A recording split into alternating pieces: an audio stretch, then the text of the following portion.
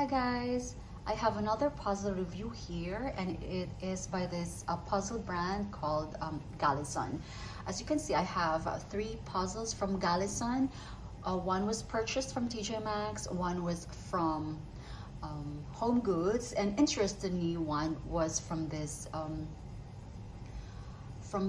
boutique store called Francesca's. Francesca's, actually, they have like your typical boutique shoes, bags, and mostly clothes, but they also have a small section for their gifts and like keychains and teacups and frames and all that stuff. And I saw this, it caught my eye because I've seen this puzzle, the one in the middle. I think I've seen it at Barnes & Noble. I've seen it in Barnes & Noble, and it has a 1,000 piece foil puzzle. So I was like, okay, let me try that. Since it says it's a foil puzzle, I'm just curious as to what a 1,000 foil puzzle would be. But I did not build the 1,000 piece. I first built the garden on the right because I just wanted to check it, to try it if it's an easy one, and I just wanted to check the quality, and boy, it did not disappoint me. I love this. Okay, so let's look at the box itself. The box is like gift material. It's like one of those gift boxes. It's really nice, and just look at that. That's a garden. I thought I was not gonna be buying 500 pieces and less, but I've started buying less than 500, like 350, because of the imagery or the photograph, because I just love it. And if it's just one of those days, if you need just a pick-me-up or a puzzle, fix, quick fix, that's what I would say. Okay, so, and I just find it very enjoyable and very satisfying. This was the easiest puzzle I've ever built so far, although it's only 500 pieces. I've built some other 500 pieces, but it gave me a challenge. This has a standard cut, no fancy or odd shapes, standard cut. But as you can see, the image is really very distinct. You would know exactly where things go. So I just separated them by color, of course, and the last bit that I did was this palm tree and this thing over here, the cactus. Okay, basically the largest concentration of just one color, and there's just a lot like this, and that. Okay, so this is the most enjoyable puzzle I've done so far because it's, the color is just really amazing. It's not shiny or any of that. It's actually like matte, but I just love it. Okay, so this is the box. Okay, so it has this big picture front and back. So it says here, designed in the USA, manufactured in China. Okay, I just love the box. It's quality, guys. It's very thick, and look at that, the contrasting blue color here. And this is the bag, and it also has a bonus poster, which is just, a tiny poster. It's not a big poster.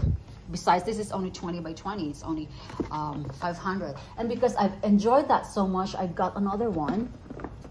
And this is succulents or cactus. And that was $7.99 though. And this was $7.99 also. So, yeah, it's kind of an expensive hobby, guys. I think I've spent like $180 on puzzles alone this week, and then last week as well I spent a lot too. So although I've been getting them from the sales section or clearance, it's still expensive because I got some of them I got one from dealers, and I got a lot of them from Barnes & Noble, where I just forked like $7 to $8 from Barnes & Noble.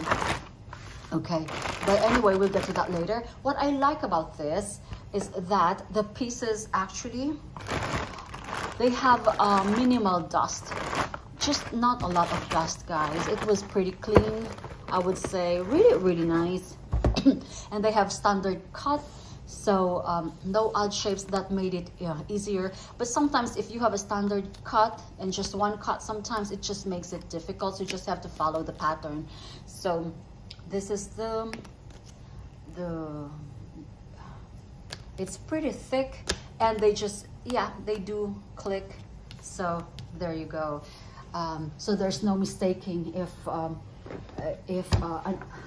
thing is questionable. I think I have problems with Seiko and Seiko, because sometimes they fit together.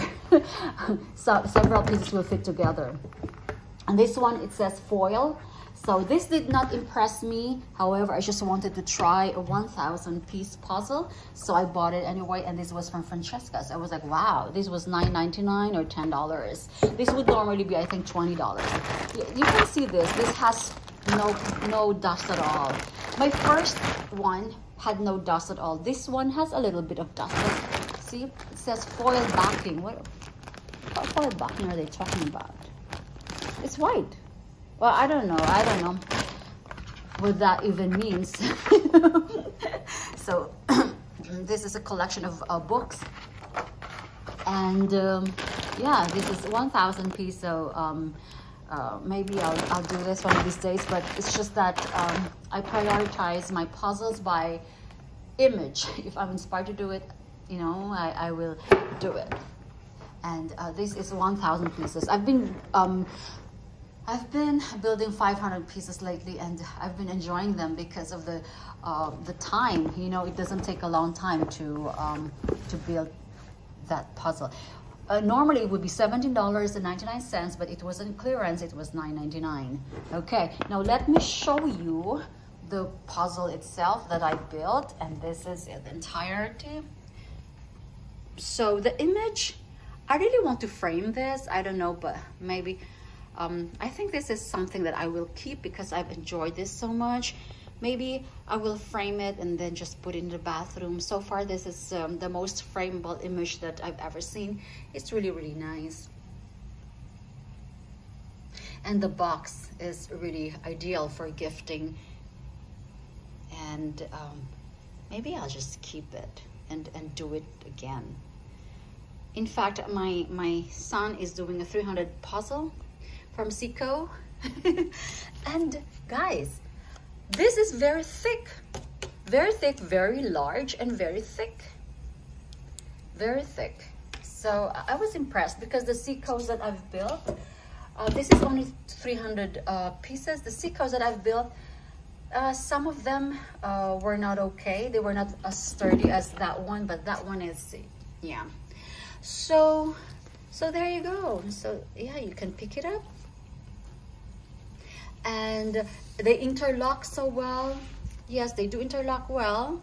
And I love this. It's really, really nice. Okay, there you go, guys.